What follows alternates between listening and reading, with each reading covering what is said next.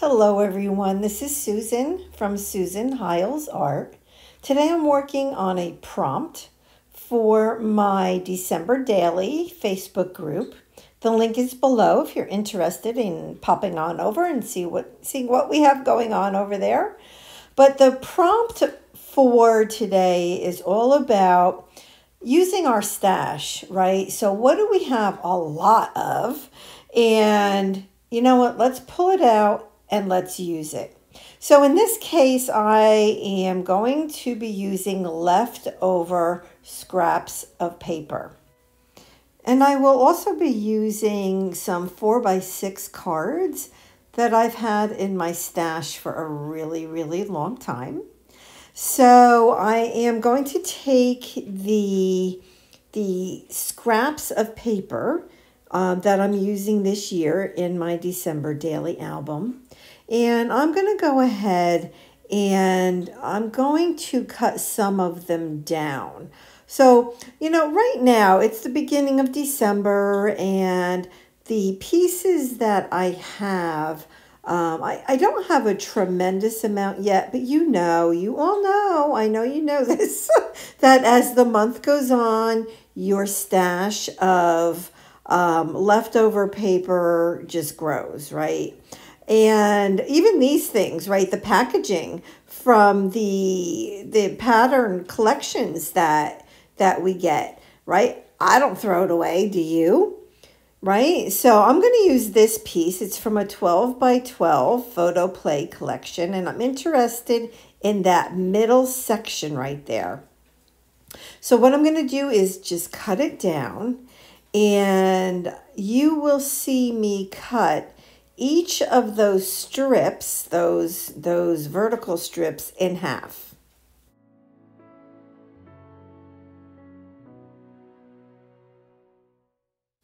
Now that those are all cut, I'm just taking a piece of white printer paper because I don't want to get adhesive all over, the top of my desk. And I decided to use a glue stick. And when you put the glue stick on, just make sure that you're getting all the way to the edge of the paper. Now the fun begins. You take all of your strips of paper and you will adhere them onto your Project Life card or piece of cardstock or whatever it is that you're using. And you are going to glue them on a diagonal.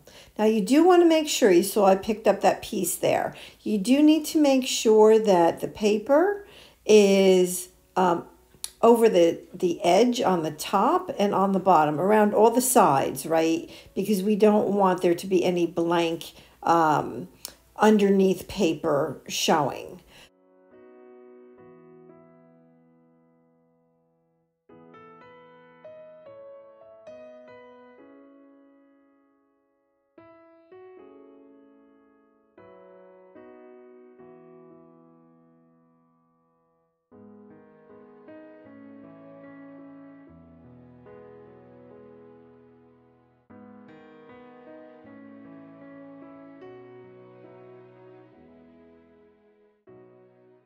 Now we have all of these strips glued down. I'm going to go ahead and pull that off of that piece of paper.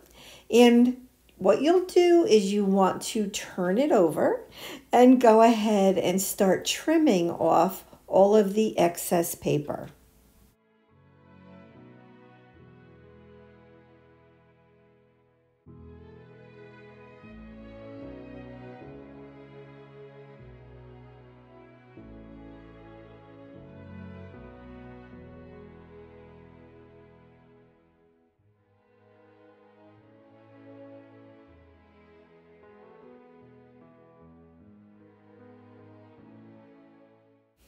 Okay, are you ready? It's almost time to turn it over and to see how amazing it looks.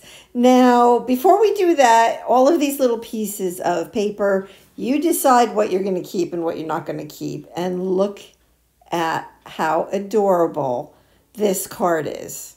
Is it not adorable? I mean, I just love it. I just love it. right? So whatever pattern paper you're using this year, you can do the same thing.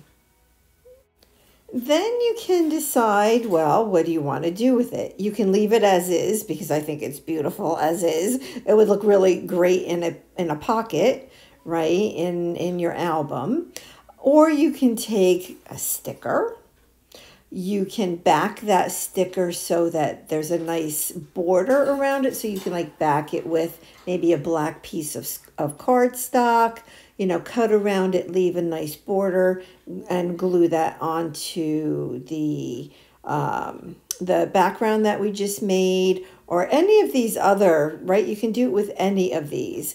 But I'm going to go ahead and pull off the poinsettia.